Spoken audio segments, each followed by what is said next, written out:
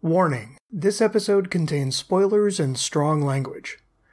They said we're gonna put a play together, though we don't know yet what it's about.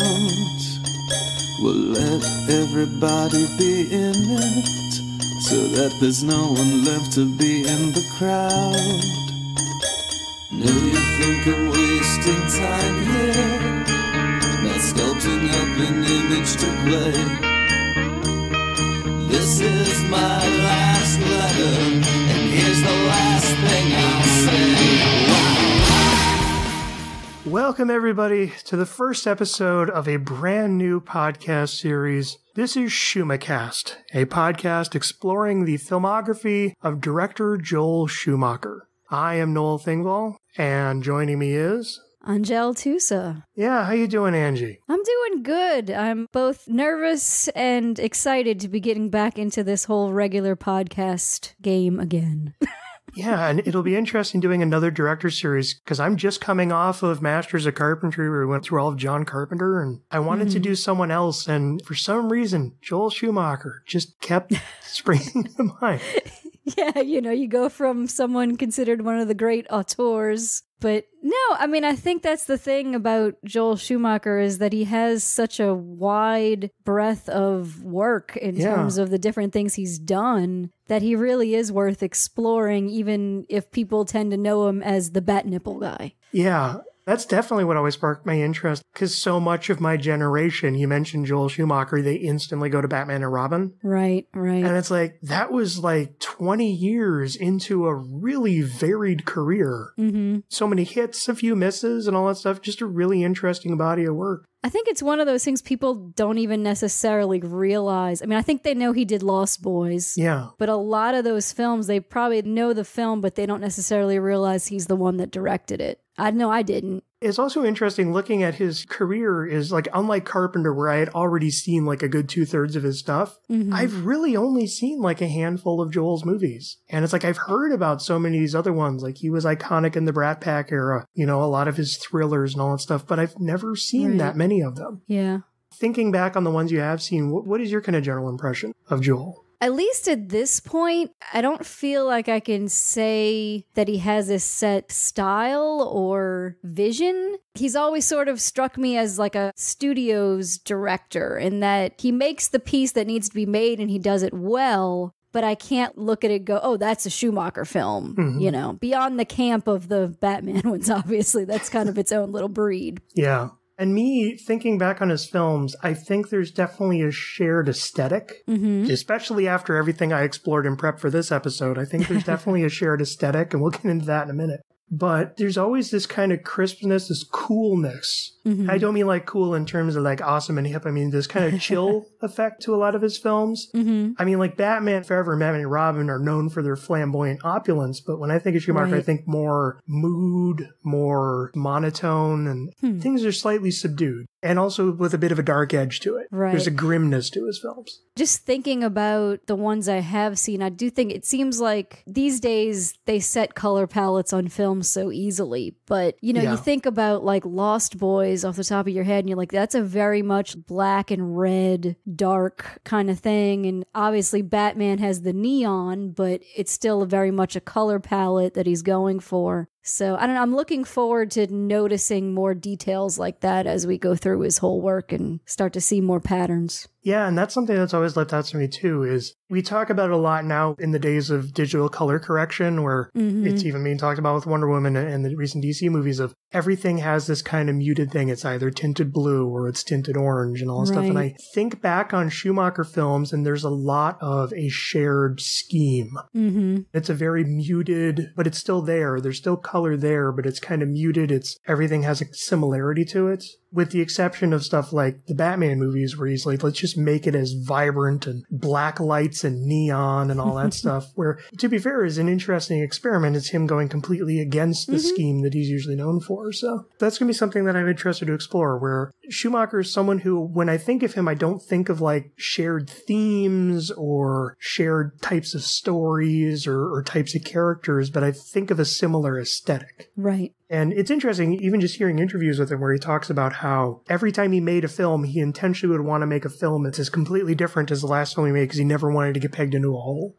Cool. I can respect that. And especially being an openly gay director at the time, he very much never wanted to become stereotyped and wanted to have a wide variety of things he could do so he could do as many different kinds of movies as he could.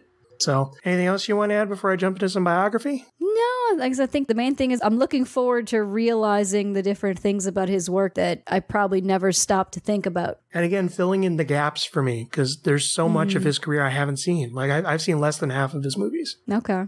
So Joel Schumacher was born on August 29th, 1939 in New York City, initially growing up in Brooklyn. His father, a soda jerk, died when Joel was 4, and after moving to Long Island, his mother spent most of her days out working, so he spent most of his free time going to movies at the Sunnyside Theater, which was right behind their apartment. By age 7, he knew he wanted to be a filmmaker, and he went so far as to build his own marionette theater and marionettes and even played a few birthday parties in the neighborhood. Aww. And I have a really nice quote here from him. It was a tough neighborhood, but a good-hearted neighborhood in the long run. I was a wise ass, but underneath it all, I was lonely, terrified, disconnected, but not in the movie theater. I'd sit in the dark and those films reached out to me. When I travel and meet people that have seen my films, then talk to people about them, I hope I am part of this chain. I was this lonely person in the dark. Film reached out to me and I got lucky enough to make it. If my films reach out to anyone out there and make them laugh or cry or get scared or talk about something or affect them in some way, it's all a part of a chain. Film is very powerful, and even the angriest curmudgeon you know has one film they love. I like that. And that's been an interesting thing about going through like some of the interviews with him in prep for this show. He's a really fun guy to listen to. He has a really good sense of humor. He's a great storyteller. He's someone I'd love to sit down and have lunch with. Yeah, he seems very easygoing. I mean, even when people were mocking him so badly and hating on those movies, he seemed to mostly take it in stride. Yeah. Even like Batman and Robin, people always keep pulling up the headlines. He's apologized for Batman and Robin, but you hear him talk about it, he's like, he has very clear reasons why he did what he did. And he's like, c'est la vie, he moved on and made other movies. Yep. So in the mid-60s, Joel studied at the Otis Parsons School of Design, graduating in 1965, the year his mother died. While studying, he worked as a window dresser for the Henry Bendel department store, which apparently was very noted for its window displays. And oh, okay. I sadly couldn't find any photos of his, but his were actually quite highly praised, and he even returned during the 70s to do some. Oh, wow, okay. He later opened his own Madison Avenue boutique called Paraphernalia. And then ended up designing clothing for Revlon. Despite his rising success, Schumacher did spend much of the 60s heavily into sex and drugs, primarily speed. So he went into fashion. Yeah. Even though he loved movies. Did you see anything as like why he went in that direction at first? From what I get is just art school. He just built his own marionette theater and built his own marionette, so he had an eye for design. Sure. The sense I get, there wasn't much of a film scene in New York at that time. Okay. So if you wanted to do something creative, you go into art, you go into display, you go into fashion. Makes sense. Okay. Another great quote here, I've really done everything wrong that a human being can possibly do except murder someone, thank God. Fast lane, drugs, you know. I'm a survivor of the 60s who stayed way too long at the party. I should have been dead 50 times before I was 18, 100 times by the time I was 25. I really thank God that I never hurt anyone while I was drunk and stoned because I certainly drove around the city when I was. Wow. So yeah, it was bad, but it reached a point in 1970 where he just realized his life was going down the toilet. And at age 30, he actually went to Central Park and buried his syringes.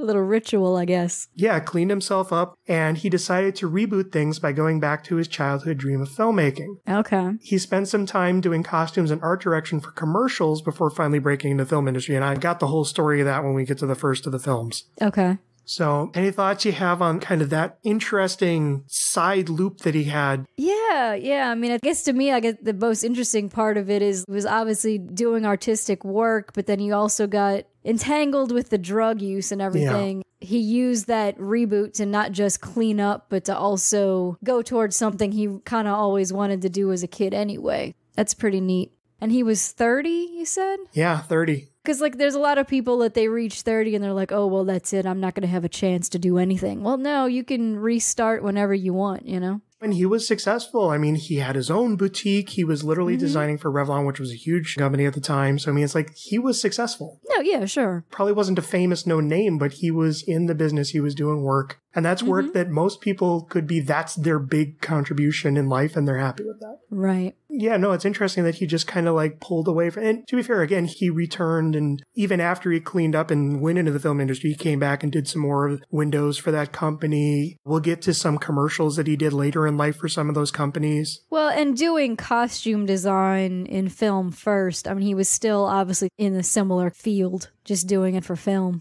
Yeah. So that's going to lead us into the era of the 70s where Joel Schumacher was a costume designer for films. And there are 6 films that he's credited as a costume designer, an additional film that he's credited as a production designer, though I suspect he did the costumes too for that. So I watched through all of these films and I put together some Tumblr galleries that have all those images in them. And you can find those links in the show notes. Angie, you've looked over the stills. Is there anything that kind of leaps out to you in terms of the costumes that he did, in terms of like a style or similar themes? Well, it's hard having not been alive in the 70s. Sometimes I'm like, okay, is that just like typical 70s clothing? Or is that what I think is typical 70s clothing because I've seen movies and TV shows, and that's, you know, obviously they may have been going a little more high fashion occasionally. There's some interesting colors for sure that I found in some of them. Last of Sheila, that had some really interesting designs. Like a sweater that was like yarn. Yeah. Like just different multicolored strands of yarn. Oh, you mean the one where it's kind of like all flared out? Yeah. Like I guess some of it felt like average for the 70s, of course. But yeah, there was a couple where it was like, okay, I can see he was definitely pushing some interesting ideas and colors and designs into it. From having seen the films, usually the characters that are the most colorfully dressed are the characters who are like the most flamboyant. Makes sense. The really loud, humorous ones. Everything that I've seen of the 70s looks really ugly to me. The 70s were kind of known for weird, muddy color combinations and fabrics and a lot of contrast colors. Yeah. Things not always fitting well. But everything I've seen from Schumacher, some of these outfits still look fashionable today. They're very cleanly tailored. The combinations of textures and colors are actually really nice on the eye. He loves a flared wingtip collar. Yes. But that was pretty common for the era, too. That was. And, you know, a lot of ascots and turtlenecks. He also liked a lot of layering where it's like you have a scarf beneath the shirt, beneath another shirt, beneath a jacket, and each one is put together in a very nice way. Everything just looks kind of clean. But then if he ever had to do someone who's frumpy, like Prisoner of Second Avenue, Jack Lemmon spends a lot of that in his pajamas and in a ratty old t-shirt. He knows how to make that look right, too. I'm looking at the ones for interiors, and nearly everybody is in like neutral colors. Yes, that's definitely a very color scheme movie. Okay. And there's that one character who wears some pretty bright dresses, but I'm guessing once again that's like that's the flamboyant, her flamboyant nature. Yeah. Yeah. It's a very mood piece movie, and she's the one who comes in and is all happy. And everyone is like, why are you happy? You walked into the wrong film. Let us wallow in our misery. Not to spoil too much of my thoughts on that movie. And then, of course, you've got Sleeper, which is the sci-fi. Where he just got to cut loose, and especially there's a scene where it's a party full of future hipsters. And everyone just has these bizarre... Like, there's one guy who's wearing a reverse swastika and a scarf that rabbis wear. Right, right. I think the necklace of black baby doll heads is probably like, I was like, wait, what? Yes. Wow. Yeah, once I took the still and I looked at it, I'm like, oh, is that really? And then I didn't quite get a good shot, but she also on the back of her afro just has this steel plate, like just on the back of her head. It's weird. Why not? Yeah. Sleeper is definitely the one where they were on a shoestring budget, but he just got to cut loose and do whatever he wanted, and Woody kind of just let him. Yeah, and I mean, once again, it's like, it's simple, but it works really well for what it is. And a lot of it is just really tailored white suits or solid black suits. And then I'm guessing the red are like soldiers or something. Yeah, those are the police force. Police force, yeah. Yeah. And you gotta love the robots. And their perfect tuxedos. Which I think he said he literally just cut up hockey masks and stuff. So anything else about you before I just kind of go in film by film? No, that's it. Okay. So our first one is Play It As It Lays in 1972. And before I get to that, here's another quote from Schumacher talking about his history and how this led him into the film industry. A friend of mine who was a TV commercial producer knew Dominic Dunn, who has now become a very successful novelist, but at the time he was a producer. His sister-in-law was Joan Didion, and he was producing a film called Play It As It Lays from her book that Frank Perry was directing. And I stalked him. Because of my fashion background, they let me be the costume designer for $200 a week on an independent movie. So that's how I started doing costumes and sets and then art direction and production design. And Joan Didion and John Gregory Dunn made life really bearable the first years I was out there, very kindly invited me into their home for dinners. I met amazing people like Mike Nichols, Jack Nicholson, Roman Polanski, Bob Evans, the Silberts, Warren Beatty, and a lot of wonderful writers. I lived in a $150 a month apartment, living hand to mouth, then would go to their house once a week for dinner, so they sort of got me through it. So, Play It As It Lays, basically every argument you can make about like a pretentious indie art movie, this is a pretentious... So, is that a poker reference? What is that? It's just kind of like whatever life throws at you. Yeah. It's directed by Frank Perry, who's done a lot of odd movies like The Swimmer, Diary of a Mad Housewife, Doc, Rancho Deluxe, and the infamous Mommy Dearest. And it stars Tuesday Weld, Anthony Perkins, and Adam Rourke. Joan Didion, who he mentions in his story, her novel was a very popular book in the 70s. Okay. It's a story of an actress in Hollywood who's seeing two directors. She's just drunk all the time. Her life is a wreck. Her young daughter has been institutionalized with a behavioral disorder, which very much looks like autism, but they wouldn't have known that at the time. Right. She gets pregnant again, and one of the directors, because she doesn't know which is the father, one of the directors presses her to get an abortion. And it's just her life spiraling out of control, and it ends with her ultimately getting institutionalized herself. Mm-hmm. It's just a story about rich, vapid white people being sad. Wow. Yeah. And it's just these kind of boring scenes of everyone just kind of sitting around philosophically talking, like intercut with like these sudden flashes of her like driving down a road with a gun, shooting every sign she passes. Is that supposed to be a dream sequence, or is she actually doing it? No, she actually has a gun and likes driving down roads and shooting every sign she passes. Okay. Because she just likes hearing that ping of the bullet hitting the metal. All right. Here's an example of what the dialogue in this movie is like. Oh, no. Tell me what matters. Long pause. Nothing. Exactly what do you want? Long pause. Exactly. Does the camera cut back and forth to their faces as that's happening? Oh, it would be great if it did.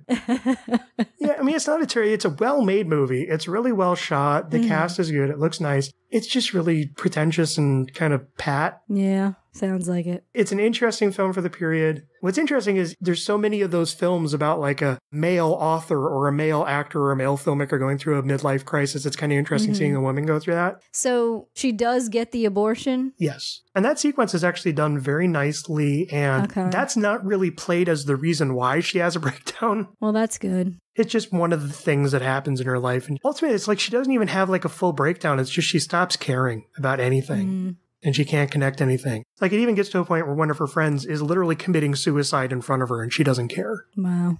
It's an interesting movie. What's interesting is most of these movies are all like Roger Ebert gave it 4 out of 4. And you can see how it was interesting at the time, but it's like done in a style that we've seen so many of, you know, the Garden State type movies. Right, yeah. There's no real interest to go back necessarily. Yeah. I mean, it was kind of groundbreaking at the time, but it's like, yeah, but we've all done it now. Yeah. It's the kind of movie that if you've got a small budget, that's pretty much what you can make, and so many people have made it. And costumes, just a lot of rich people hanging out in beach homes and a lot of ascots. So then the next one we have is The Last of Sheila from 1973. Most of these I'm not going to have that many quotes from Joel. I only had a couple of them. Okay. So this one was directed by Herbert Ross, who was mostly known as a choreographer, but then became a director and did a lot of very famous movies like Goodbye Mr. Chips, The Owl and the Pussycat, Play It Again Sam, Funny Lady, The 7% Solution, The Goodbye Girl, Nijinsky, Pennies from Heaven, Footloose, The Secret of My Success, Steel Magnolias, My Blue Heaven, and Boys on the Side. It's like a very long, very successful career. Yeah. The plot is like one of those 10 Little Indians style murder mysteries where it's like everyone gathered on a yacht, where it's James Coburn is this eccentric producer who likes to throw these murder mystery night parties. And what everyone is gradually realizing is that everything here ties back to him trying to figure out who it was who killed his wife a year ago in a hit and run. Oh, okay. And the ensemble cast is made up of Richard Benjamin, James Mason, Joan Hackett, Diane Cannon, Raquel Welch, and Ian McShane with hand puppets. I was like, yeah, this is the one that you sent me that screenshot of with the hand puppets, huh? Young Ian McShane with hand puppets. Yeah. They're all like Hollywood elites, like one's an actor, one's a screenwriter, a director, a manager, an agent. What's really interesting is this is the only film that was written by actor Anthony Perkins and Broadway composer Stephen Sondheim. Okay. Who wrote it together when they were a couple back in the 70s, and they were known in Hollywood for throwing these elaborate murder mystery night parties. And Herbert Ross, the director, was at a party once and was like, hey, if you write a script, I'll direct it. So they did it on a lark, and I really liked it. This one's a really good movie. I don't know if you've ever heard of an 80s slasher film called April Fool's Day. No. I think it's a much better film than April Fool's Day. It's kind of reminiscent of that, where it's got a really good, sharp sense of humor. It's very snarky. There's not much suspense and tension at first. And even when they seemingly reveal what's happening, it just kind of rolls over. But that's because they're actually leading up for here's what really happened. And I got to say, the last 20 minutes are absolutely fantastic. And I'm not going to say a word about what happens in them, but Last of Sheila is a really fun movie that I really recommend tracking down. Is it out there easily, or did you have to go digging for this one? Last of Sheila is indeed out on DVD. Okay, good. It's a film where everyone's an asshole, but it's fun because it's got a good biting sense of humor. It's a very satirical look. I mean, like the previous film, Play It As It Lays, was vapid rich white people in Hollywood, but it was annoying because it took itself seriously. Right. This one has fun with the fact that it's all vapid rich white people in Hollywood being assholes. Just looking at the screenshots, you can almost see the sense of humor of it. Yeah. With some of their facial expressions and everything. Yeah. And again, as I said, Ian McShane with hand puppets, at some point in the movie, someone tries to use those hand puppets to murder someone.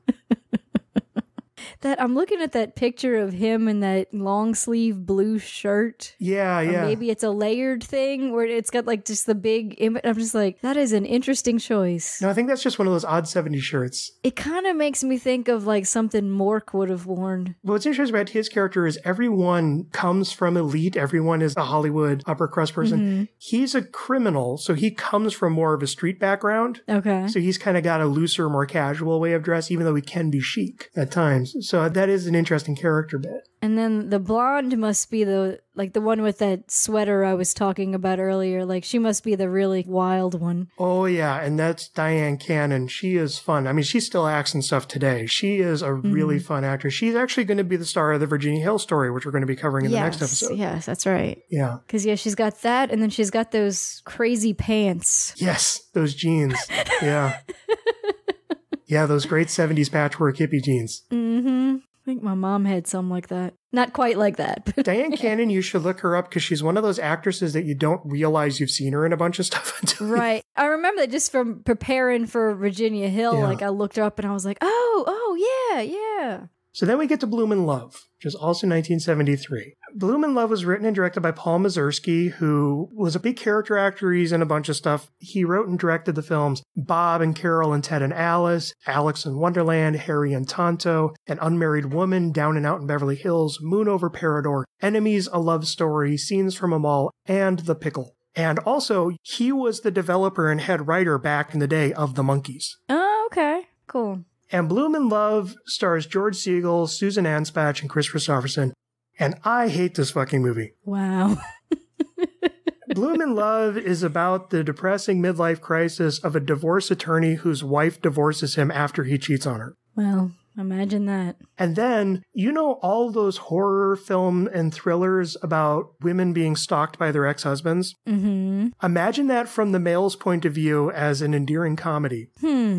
I mean, like, he is following her, mapping her daily routine, hopping her fence and looking in her window at night, befriending her boyfriend. It's one of those films where as I'm watching it, I want to give this film the benefit of the doubt because I'm hoping it gets to the point where he learns to let go and move on. Because he keeps going further and further in. And a large part of the film is him talking about his issues and talking about, we've been through bad breakups. I've been through bad breakups. Yeah. I can recognize a lot of the issues he's going through, but he keeps going the wrong direction with it. Right. And I wanted to give it the benefit of the doubt. And in the last half hour, he throws his ex-wife to the floor and rapes her.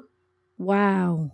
And let me guess, they don't really present it. Oh, they play it as rape. She's like shouting. They do? Okay, so it is appropriately horrifying at least? Oh, yeah. And the whole scene plays out. Wow. The 70s. She yells, "He raped me." A guy runs in, decks him in the face. And then she becomes pregnant. And because they always wanted children and couldn't conceive, this is what ultimately brings them back together in the end. And they live happily ever after. Yeah. Wow. I hated this fucking movie. I don't blame you. 4 out of 4 stars from Roger Ebert. Like, what? I know. I'm just saying the 70s because there was like Last House on the Left, I Spit on Your Grave. But at least those were like revenge horror films. Yeah. That kind of had a point.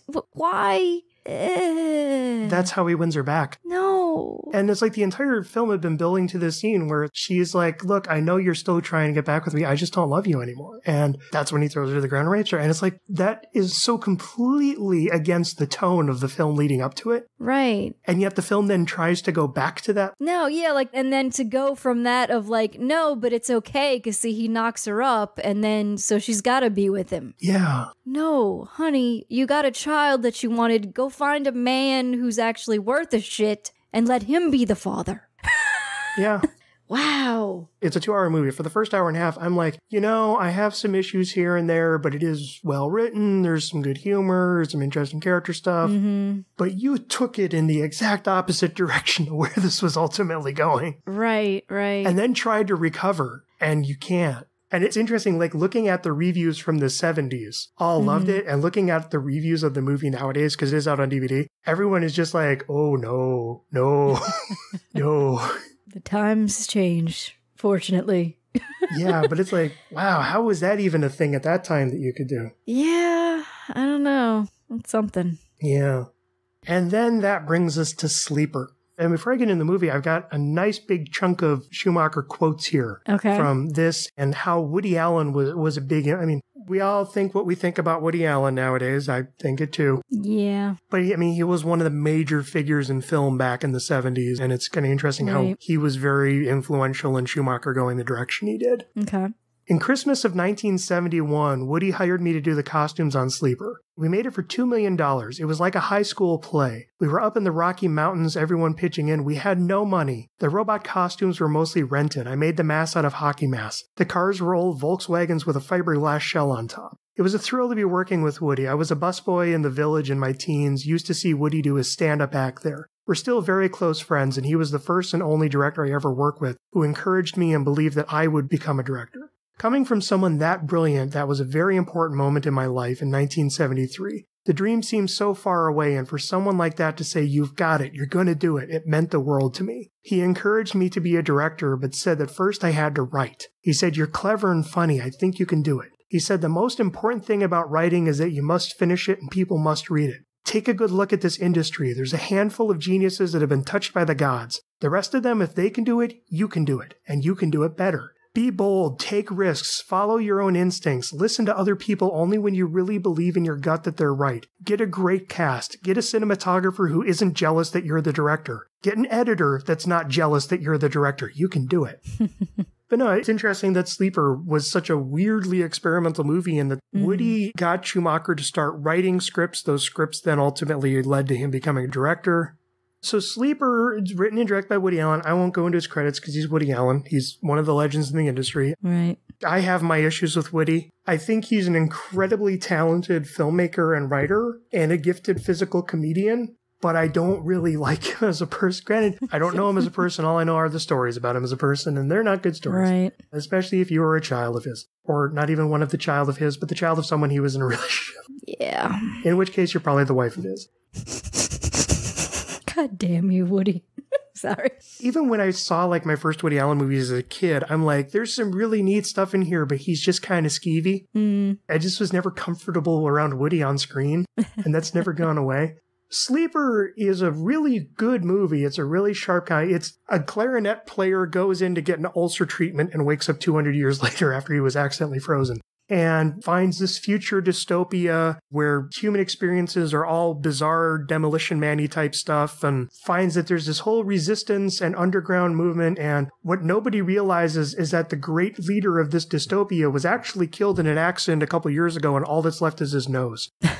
And so there's this big plot to try to clone him, and there's literally a bit where Woody Allen is like holding a gun and holding the nose, and I'll shoot the nose, and it's a weird comedy of just going through the future, a lot of social commentary, and it's very much the predecessor to Futurama and Idiocracy. When I read the synopsis, I was like, that sounds a lot like Idiocracy. Yeah, someone goes to the future and they're kind of not the best representations of the past, and they're in a future that's not the best representation of the future. And he's kind of an idiot. They're like, we have very limited records of that era. Can we show you some pictures? And it's like every picture he's like getting wrong. That's Charles de Gaulle. He was a famous French chef. It's a funny movie. It is. But I mean, it's Woody Allen, and your mileage will always vary on Woody Allen and your comfort level with Woody Allen. And he's making rape jokes and calling things retarded and different times and Woody Allen. Right. There's a lot of stuff that's good in it. Diane Keaton is great in it. The film looks great. I think Joel Schumacher's costumes are wonderful in it. I would love to see him do something else along that vein. So let me ask my question. I just remember sometime in the 80s, I think my parents were watching. It was definitely a Woody Allen movie. There's like a scene where I think the girl's like, oh, let's have sex. The Orgasmatron. Yes. That is this movie? Yes, where they go into the booth. Okay. Because I was young enough that I didn't really understand sex to begin with. And I remember like asking my parents and them trying to explain to me exactly what was going on. Well, they should have shown you Woody Allen's earlier film, Everything You Wanted to Know About Sex.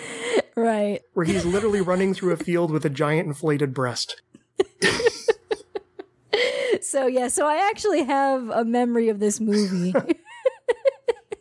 That specific scene and nothing else. So when I saw like the pictures and I saw him as the robot, I'm like, that looks vaguely familiar to me. I think I've seen this. And it's interesting because it was a very visually iconic movie of the 70s. A lot of the imagery carried on. And it's interesting how much of that was Joel Schumacher. Yeah. And how even before he started directing, here's a film that he's having a visual impact on. Right. Again, this is going to be where it's curious going into his own films and what is his aesthetic going to be like carrying on. Granted, just add neon lights and black light and you get Batman. It's one of those ones where it's like, it all depends on how you feel about Woody Allen. Yeah. I can watch Woody Allen movies. I don't really like to at the moment. I will when he's dead. That's kind of how I feel. I haven't watched a ton of his stuff. The stuff that I have watched, I remember enjoying, but given everything that we know now, I'm just not really feeling the urge to go see anymore. The thing is, I've actually seen more of his early movies than I have his later era ones. Like his later era ones are more just dialogue heavy comedies around New York and stuff like that, or the English countryside recently. Yeah. But like his early films were really visually experimental. I mean, like they were similar stuff to like what the Monkees was doing with like these big weird sped up set pieces, open fields, running around, editing tricks, almost like playing on old silent movies at times. His films are really interesting. Again, I think Woody Allen is a genuinely talented person. He's one of those frustrating geniuses where I really don't like him, but damn it, he's so good. Right. Then we get to the wonderful classic, The Killer Bees, a 1974 ABC TV movie of the week. I have to apologize for any photos from The Killer Bees. The copy that I have is a very muddy copy of a copy of a copy. Well, being a TV film, they usually don't get too great releases, if at all. And it's kind of a bummer because he was a production designer, which meant he also did designs for like the locations and set pieces and all that stuff, and you can barely see them. I have a couple of shots from inside where all the big wine casts are, and you can barely see. It looks moody, but maybe it's just the bad quality of the film. I don't know. Oh, it's in a mood. I don't think it's a scary one. Killer Bees, it's a really low-budget B-movie by Curtis Harrington. Curtis Harrington is not a very good filmmaker, but he's a filmmaker I've oddly seen a lot of his films and have a weird soft spot for. Partially it's because I randomly got a DVD of one of his films, not even knowing who he was. And on the film was like an hour-long interview with his entire career. And I'm like, this is a horrible, forgettable movie, but man, this guy sounds really charming and interesting. So I always had a weird soft spot for his films, and I've seen a whole bunch of them, and none of them are that good. He did weird films like Picnic, Night Tide, Voyage to the Prehistoric Planet, Queen of Blood, How Awful About Alan, What's the Matter with Helen, the wonderfully titled, I love this title, Who Slew Auntie Roo? The Cat Creature, and Ruby. So a lot of those sound like sci-fi original movies before they were sci-fi original movies. They were kind of more like the Hallmark original. Yeah. A lot of those were in the Baby Jane era of let's just make more of those. Mm-hmm. In fact, How Awful About Alan and What's the Matter with Helen were written by the guy who wrote Whatever Happened to Baby Jane. Yeah, okay. It's a whole nother podcast I can get into because I've actually read all that guy's work too. But yeah, his films they're not very good. They're cheap, but there's this weird charm. He gets good cast together. There's occasional moments in them. And this star, not Eddie Albert, but Edward Albert. There's a difference. Kate Jackson and legendary silent film actress Gloria Swanson in one of her last roles. Oh man, this is a weird film to try to describe. Okay, so a young woman and a young guy are in love. They're engaged. She's pregnant. And he's finally bringing her back to the family vineyard to meet the family. And it's a weird, eccentric vineyard who shuns guests and doesn't like the fact that he's marrying outside the town. And the vineyard is known for the honey sweetness of its wine because it has bees everywhere. All right. And these are bees that have formed a psychic connection with the elderly matron of the family, played by Gloria Swanson. And there's literally scenes where they talk this very over-the-top, flamboyant silent film actress into putting hundreds of bees on her. Wow. And she's actually playing it really well and apparently had a lot of fun with it. Well, that's good. But then she actually dies of a heart attack when she finds out that the woman is pregnant. Oh, Lord. And the bees go crazy. And it ends with them forming a new psychic bond with the woman who is now welcomed into the family. I don't know if the shots conveyed it, but yeah, there's a whole scene where she's in the beehive-encrusted attic and actually becomes the woman with the bees. Oh, that's that last one. Okay. Yeah. It's a movie. I wish I could see it better, but there's some really nice design work. These were shot on location, so it's not like they built sets, so it's all just dressing the location. But he does some nice stuff with the arrangement of the photos and wallpaper. There's some nice archways, a nice placement of plants. So, there's a nice look to things. Better than a film like this probably deserved. What's interesting is most of the films he's making are very prominent films with A-list directors of the period. Again, most of the films were 4 or 4 stars from Roger Ebert, big prominent films. And then he did this really cheap, crappy TV movie, The Killer Bees. I'm wondering if maybe this shot earlier in his career when he was still kind of more struggling. Maybe so. I couldn't find any quotes from him on The Killer Bees. I would love to ask Joel Schumacher about The Killer Bees. He'd probably be like, wait, what? There's a scene where Gloria Swanson has this one prop that looks exactly like it came out of Sleeper because it has to have been a Joel creation. She suddenly holds up this glass and steel bee. And it's you're looking at it, it's what is this weird little bee thing? And then she just pulls up the wings and dips in a spoon and it's a honey dish. It's literally this glass and steel bee to serve honey in. Why not? It's weird. I tried to get the best photos. I even cropped them so I could try to highlight it as best as I can. But man, are those photos blurry. I need to ask Joel Schumacher, so what about that bee serving dish? Where did you find it? Did you make it? Killer Bees is, if you just want a really shitty 70s movie, it's a fun Mystery Science Theater type movie.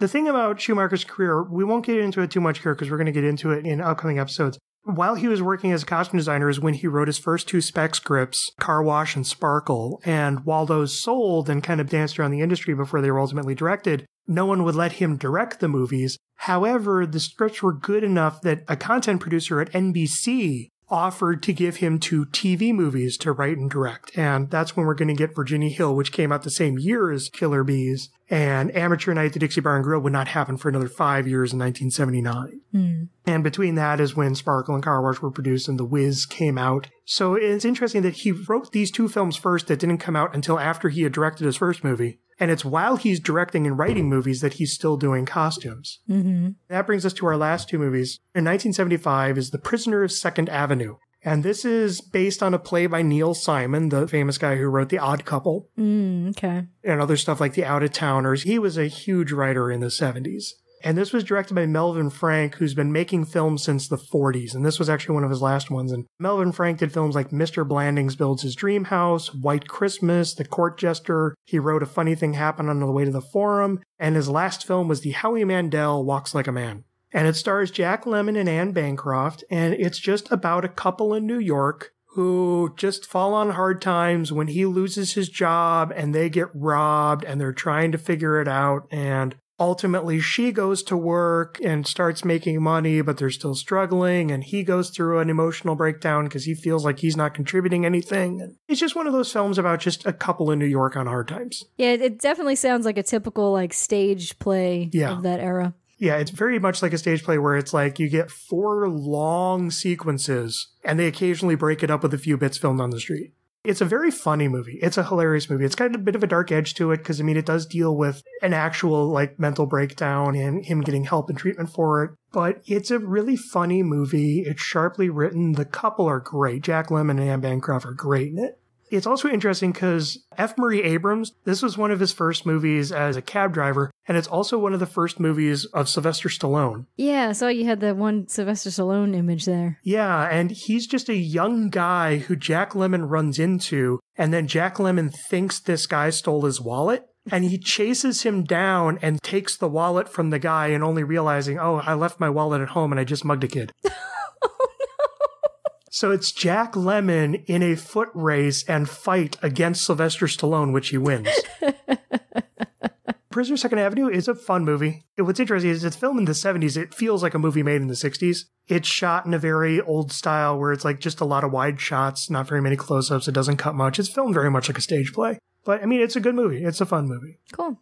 And then we finally get to Interiors, and this is a few years past. I'm wondering if he maybe just did this as a favor to Woody Allen, because this is the last film he was a costume designer for. It's like 3 years after Prisoner of Second Avenue. And again, this would have been the same year that Wiz came out, so he would have been working on that too. Okay, yeah. It's another Woody Allen movie, but 2 hallmarks. It is the first Woody Allen movie that Woody Allen does not appear in, and it's the first Woody Allen movie that's a drama. Okay. It's a melodrama about 3 sisters who are not only kind of struggling with their own dissatisfaction with their lives, but their conflicted thoughts over their mother, who just keeps sinking into more destructive bouts of depression because their father is divorcing her and is ultimately gets to a point where he's met and is marrying another woman. That's the woman in the red dress. Okay.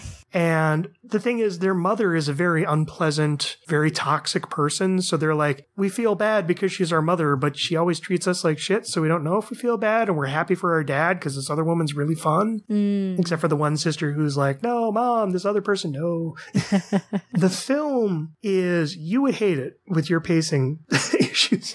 Well, I don't know, because it's a drama. It's very much of like the Kubrick style drama where very long, slow, quiet scenes, people standing at windows, looking at waves, long stretches where there's nothing happening except like a sad person alone in the middle of a room. Mm-hmm. It's very much his tribute to Ingmar Bergman, who was a very big European director that he was a fan of, and also the writings of Vladimir Nabokov. Just looking at the images, it strikes me as the kind of thing, like if I was feeling tired on a Sunday afternoon, you know what I mean? Like there's certain times when like that kind of pacing is okay for me, if I'm in the right mood for it. The thing is, it's a beautifully made movie. I mean, it's gorgeously shot. Mm-hmm. And the natural lighting is great. I mean, as you pointed out, the costumes are all very neutral, very muted colors, but they're all kind of synchronized. Like everything is like a pale pink or everything is like a pale tan, you know? Mm-hmm. It's a very striking film to watch. The main problem is the story and the character studies just aren't really that interesting. Mm. It's like if you took a typical melodrama and shot it like a Stanley Kubrick movie, it's still a typical melodrama.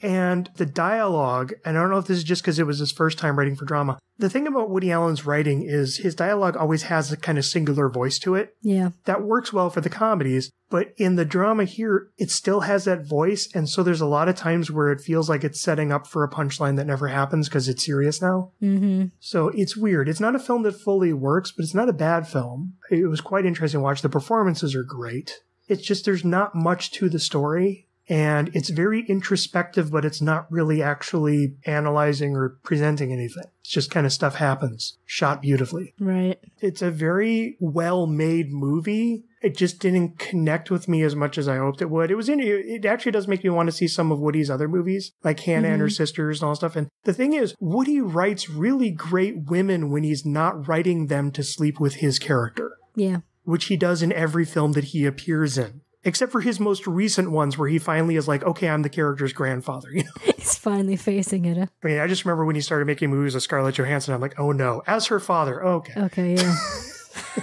Finally. Any thoughts or questions you have on any of these movies before we move on? So to recap, you got one really strong recommend. Yes, for Last of Sheila. And then another recommend for Prisoners of Second Avenue, huh? Yeah, and that's not like a huge recommend. It's a fun, old school comedy. Mm-hmm. And then Interiors, I think, is an interesting film that's worth checking out. And Sleepers, again, your mileage will vary on Woody Allen, but it's a well-made film for what it is. Right, yeah, those two come with a disclaimer, right? The good thing about Interiors is you don't have to see Woody Allen. Yeah. That makes it a little easier. And, oh boy, Skip Bloom in love. Right, yeah. I'm glad I took that bullet so you don't have to. I'll say thank you for the entire audience. Thank you. Killer Bees is shit, but it's fun shit. It's shit with a charm. And then Played As It Lays, I think, is a film that will interest people. There's people who would be interested in that film. I'm just not one of them. Right, sure. I'm not Ryan Kelly. Do any of these leap out as ones that you'd be interested in checking out? Definitely, from what you're saying, I'm interested in those two. I like Jack Lemmon in general, so I'm interested in Prisoners of Second Avenue from that perspective, and I love The Odd Couple, you know. And then Last of Sheila, like I said, just looking at the pictures, the characters look entertaining. It looks like a quirky kind of thing, so yeah, I'll probably be looking for those two. And then, yeah, the Woody Allen ones, I don't know. Yeah. We'll see.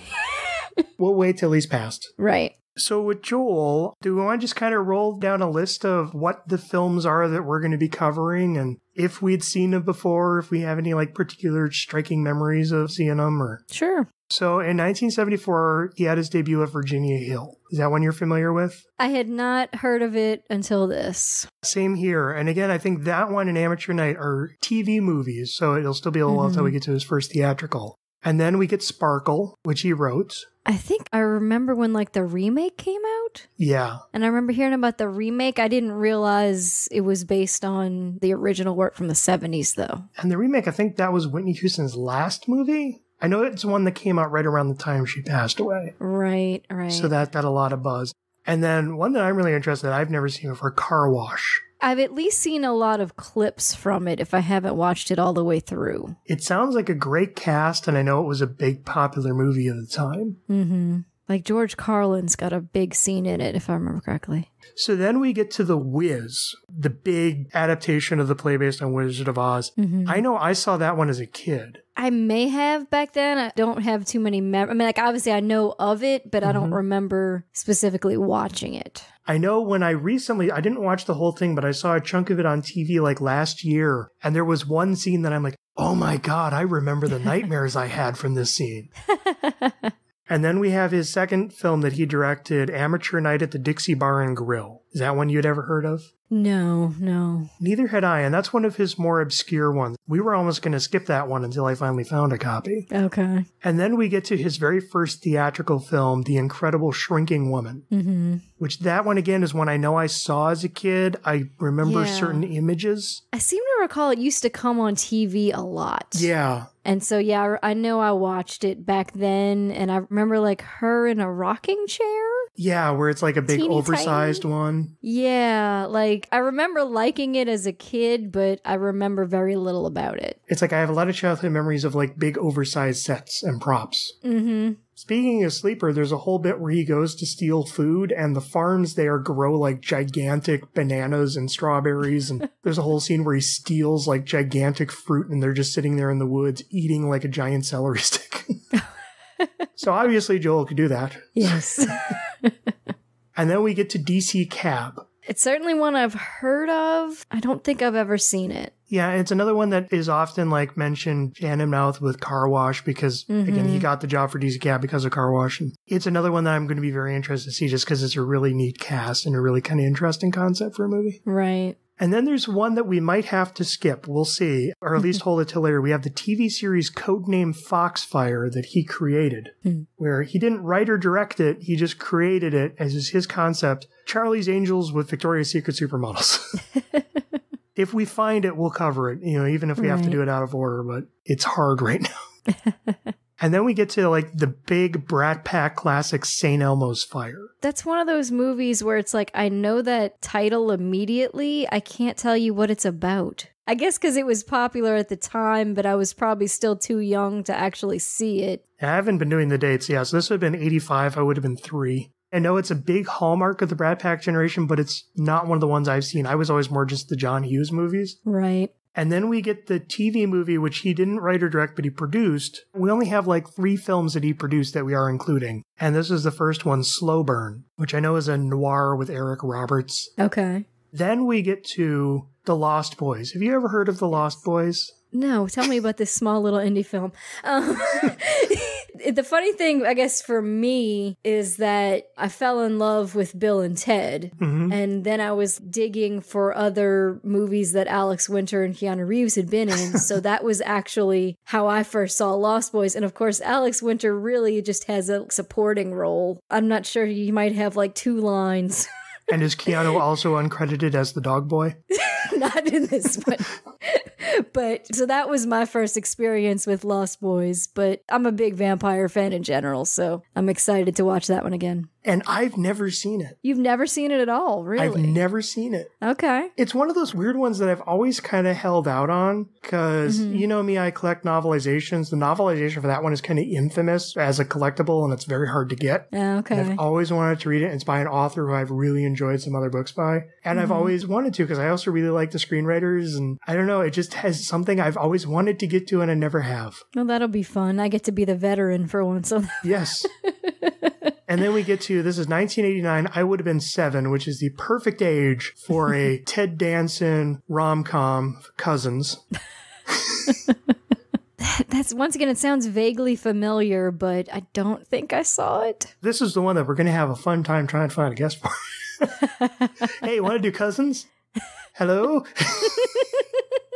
And then we get Flatliners, which I know is another of the late generation Brat Pack movies. And I know that's like early Julia Roberts. Okay. I don't think I've ever seen that one. Same here. I know that's another one if it has a real solid cult following. It's a really interesting premise, but it's not one that I've seen. Yeah. And then we get to Dying Young, the lovable romance about cancer, which again, I've never seen. Yeah, never. Then we get to an interesting one where Beverly Hills 90210 was super popular. So Aaron Spelling tried to get lightning in a bottle twice, and we got 2000 Malibu Road. Schumacher was the producer of, the co-creator of, and directed all existing 6 episodes of. And we are going to watch all 6 episodes of this primetime soap opera. All right. Starring Drew Barrymore. Well, I like Drew Barrymore a lot, so...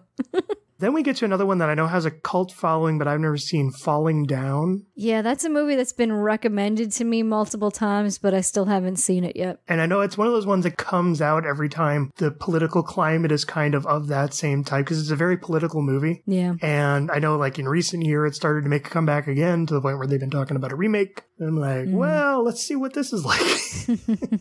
Knowing Joel, I trust it to be interesting. Right. And then we get to, this would have been 1994 when I was 12. I think this was the first Schumacher film that was a big one for me. And I know I saw it in theaters, and that's The Client. Yes. I'm pretty sure I did too. But it also kind of merges in my mind with a lot of the other thriller Grisham movies of the time period. So, like, I can't tell you a whole lot about it, but I do kind of remember. I know I definitely saw it. I think part of the reason why I connected was it's a legal thriller from a kid's point of view. And a lot of it is this kid who doesn't understand the legal system, and they're trying to explain it to him. And so it has that accessibility if you watch it when you're young. And it's like, it's not meant to be a kid's movie, but it has this kid's point of view to it. I think that's why when I was like 12, I'm like, oh, this movie's awesome. And of course, I know that was a big hit and led into this string of films that he had in the 90s, because then we get to Batman Forever. which, again, I saw that one in theaters. Yeah, I mean, that movie, I really fell in love with Batman Returns. Mm-hmm. And I was immensely into Batman the Animated Series, where my favorite character was Dick Grayson. So just the idea that they were going to make a Batman movie and Robin was going to be in it was just the most exciting thing. It was probably the movie I was the most looking forward to at that time. And at the time, I loved it. We'll see if I still feel that way. It's interesting with Batman Forever and Batman and Robin is that Batman and Robin kind of made people change their mind about Batman Forever. Right. It's kind of like how a lot of people really liked Phantom Menace until the next one came out and everyone like kind of reappraised. Right, yeah. Because I remember I really liked Batman Forever too. But again, I haven't seen it in a long time now. I know I had it on video, so I probably saw it up until around 2000. Yeah, I think last time I watched it was when the last Nolan Batman film came out, and I did the marathon. Oh, that's right, all the movies, yeah. And then Batman and Robin, oddly enough, plays on TV more than Batman Forever does. So I've seen chunks of that more recently. That's interesting. Okay. So between the Batman and Robins, we have two other films. We have The Babysitter, which is another one of the ones he produced. Does that have Alicia Silverstone in it? I know there was The Babysitter, and there was The Hand That Rocks the Cradle. Right. There was Poison Ivy. There was that whole glut of, like, beautiful teenager works her way into a family and then starts killing it from the inside out. I don't know where this falls into that. If it's the one with Alicia Silverstone, I might have seen it. It is Alicia Silverstone. With Carrie Elwes? No, Jeremy Ludden and J.T. Walsh. Oh, okay. I think I saw it. My memory is clearly a little blurry on this, but, you know, it was a long time ago, so. And then I never made the connection that Schumacher was a producer on this, and then she appears in Batman and Robin. Yeah. I'll have to look, see if there's any stories behind that. Okay. She was kind of the it girl of the time, so it might just be a coincidence. I miss Alicia Silverstone. All we see of her are her PETA campaigns.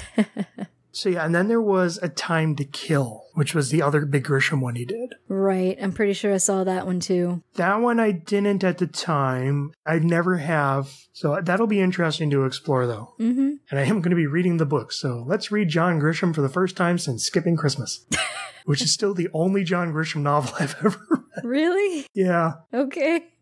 And then we get to Batman and Robin, which definitely left an impression. Yeah, I remember not liking the tone of it then, like not feeling like it wasn't quite right. And that'll be interesting to re-explore, because my memory is there's not really that much difference between Batman Forever and Batman and Robin, and yet it kind of works in one film. It'll be interesting to kind of look at them side by side. Yeah. And then we should also point out that at one point when we were discussing this project, one of the names that I threw out there, even though I knew we weren't going to use it, was Beyond the Bat Nipples.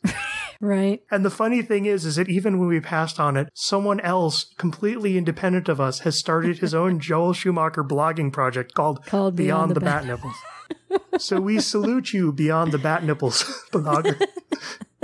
We were thinking alike for at least a moment. Yes. I actually still have his site bookmarked, and we'll be starting to read through some of his posts. I just haven't yet gone beyond the Bat Nipples because I wanted to not spoil myself for my own journey beyond the Bat Nipples.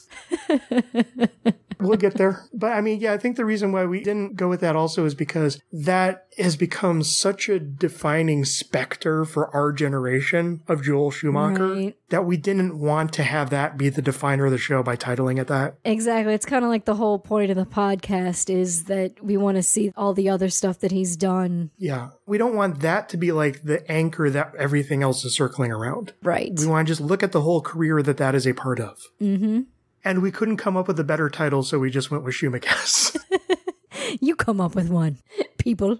And then we get to the interesting one, 8mm. Yes. That movie came out. Nick Cage was kind of at a high point with a few different Con Air and The Rock. So I was like really into him. Face Off. Oh, yeah. That was a literal trilogy of The Rock, Con Air, and Face Off. Yeah. But I have not watched this movie in a long time. I remember it being very dark, but see, this was like my senior year of high school. So like dark and depressing, like that was like totally in my wheelhouse. So I loved this movie at the time. And I've had an interesting relationship with it. I only saw it, I want to say, in the last year or two but I'd known about it for a long time because I collect screenplays. I'm a big fan of screenwriters. Andrew Kevin Walker, who wrote 8mm and 7, is one of my favorite screenwriters to read. I just love reading stuff. And I read 8mm, I want to say back in the early 2000s. So I had known the story for a long time, but it's kind of notorious for how much he hates the movie or how much he hated the making of the movie to the point where he refuses to watch the movie. And then to have that story and then finally having now seen the movie, there's going to be some interesting stuff to talk about. Okay. So yeah, and again, I did see that just a couple of years ago where my movie night group, we were like, let's just go through all of Nicolas Cage's movies. And we did not expect that year and a half. Oh boy, that was an experience. And you can hear our recounting of that on Xanadu Cinema Pleasure Dome. And then we get to an interesting one, Flawless. Was that Mariah Carey? Who's in that one? No. This one it's Robert De Niro and Philip Seymour Hoffman. Maybe okay. I guess I don't know this one. It's always just been kind of under the radar. It'll be an interesting one to explore. Okay, yeah. I remember the trailers from when it came out, but I never saw it.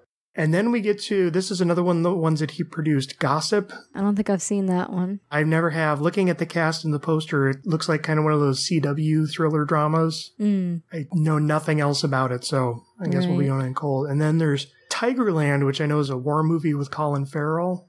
Okay. I've always heard good reviews of, but I know it never really got a wide theatrical release, and I never saw it. Okay, yeah. And then there's Bad Company, the buddy cop comedy with Chris Rock and Anthony Hopkins.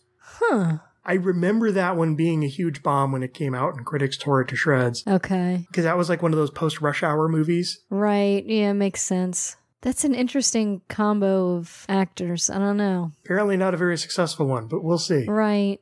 And then we have Phone Booth. Had you ever seen Phone Booth? No, I remember hearing a lot about it, but I never actually went and saw that one. Phone Booth, I've seen, I've read. It actually got me into Larry Cohen, who was the guy who wrote it, who big writer back in the 50s and 60s and became this really famous guerrilla indie director in the 70s, where he would like go and shoot films on the streets of New York without a permit, where they would like literally run out of a van, shoot a scene, and run back in the van before the cops show up. I know Phone Booth goes back to Hitchcock. It was something that they were working on together, and it's something that's been flying around Hollywood for decades. Oh, wow, okay. It's a film I remember enjoying, and I know it has a really interesting history to it that I'll definitely get into then. But yeah, if you've never seen it, I'm going to be very curious to hear your thoughts on Phone Booth. Okay. And then we get to, I don't know if it's Veronica Guerin or Guerin. I don't know. And that's one, I remember the ads for when it came out, but I never saw it. Is it like a based on a true story thing since it's a name? Okay. And then we get to the notorious film that he had actually been trying to make since the 80s, The Phantom of the Opera. Which, I think this is for both of us. I've never seen any Well, I think I started the silent film and didn't finish it.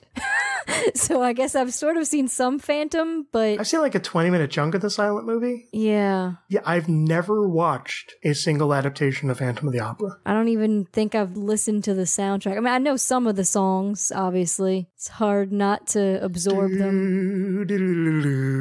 That's about all I know. I remember it was like playing somewhere at a theater near here in the 90s, so they would have a commercial that had like a medley of all the songs that I probably have like that memorized, just the pieces, but not the whole thing. Yeah. So this is going to be a journey of discovery. Yes.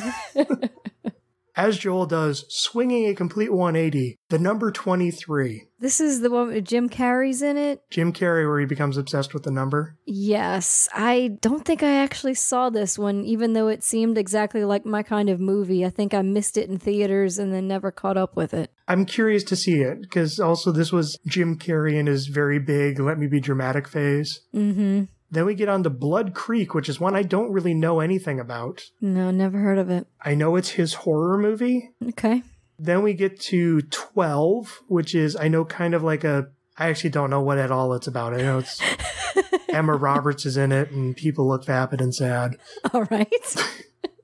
And then what is currently his last movie in 2011, he hasn't made a movie since, Trespass. It's another Nicolas Cage thriller, so I've seen it. Oh, okay. Nicolas Cage, Nicole Kidman, and it's a thriller, and that's all I'll tell you, because there's a lot of twists to it. Okay, gotcha. And then beyond that, the last thing he's directed are 2 episodes of the first season of the Netflix remake of House of Cards. That's a series that I've been wanting to watch for a long time, and I just haven't gotten a chance to yet. I haven't kept up with it, but I know I saw the first 2 seasons, so I have seen these 2 episodes before. Okay. It's interesting that David Fincher started, and then it's like a bunch of other Hollywood directors came in, and one of the people he went to by choice was Joel Schumacher. Okay. I would love to have more stuff beyond that. I mean, Joel's still around. He still does a lot of interviews. He contributes regularly to a lot of documentaries on Hollywood and the industry. And he's actually done a lot of documentaries on like the history of the fashion industry. And he's a very vocal, out there guy. He talks a lot.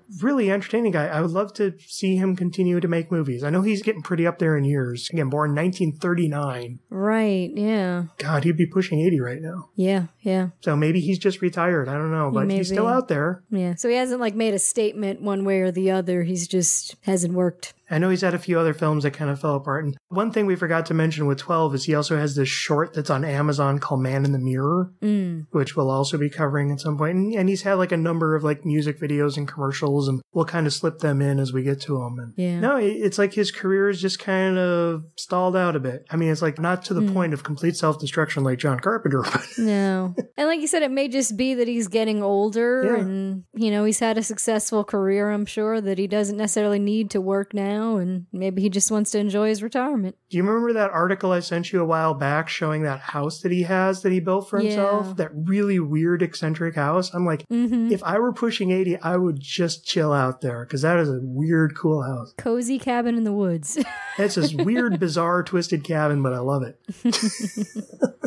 So that's all that we're going to be covering for Joel Schumacher. And what I'd be interested is feel free to jump in the comments section of this episode and just kind of let us know, what are your thoughts on Schumacher? What are you looking forward to us exploring? Don't spoil too much of us because, again, we haven't seen most of those films. But what are you looking forward to us getting to? And what are some of the films that you especially enjoy or even hate about Joel Schumacher? I'd love to hear from people. And I'm kind of curious, too, like, did any of those names surprise you?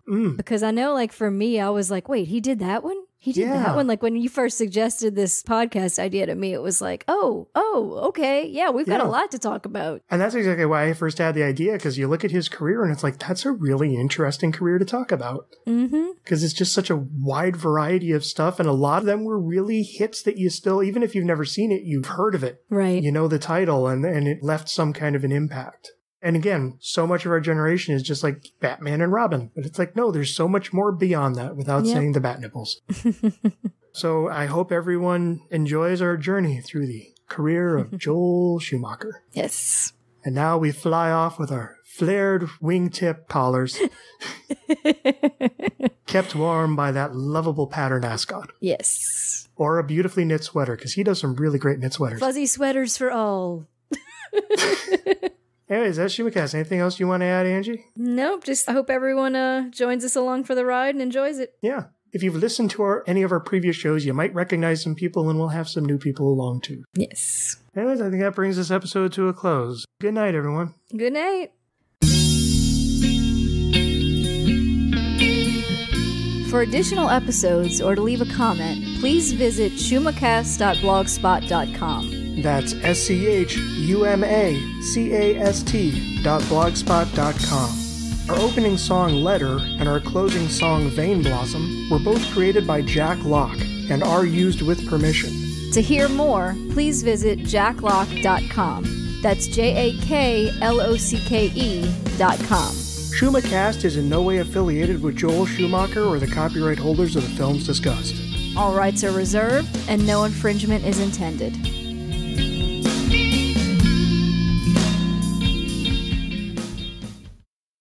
Woody Allen's The Adventures of Ford Fairlane would have actually been interesting. He's like a clarinet player who couldn't break into the pop industry and be played by Woody Allen. You're a poet and didn't know it. Now I'm imagining him starring in Hudson Hawk, too. Why not? Do you have an espresso?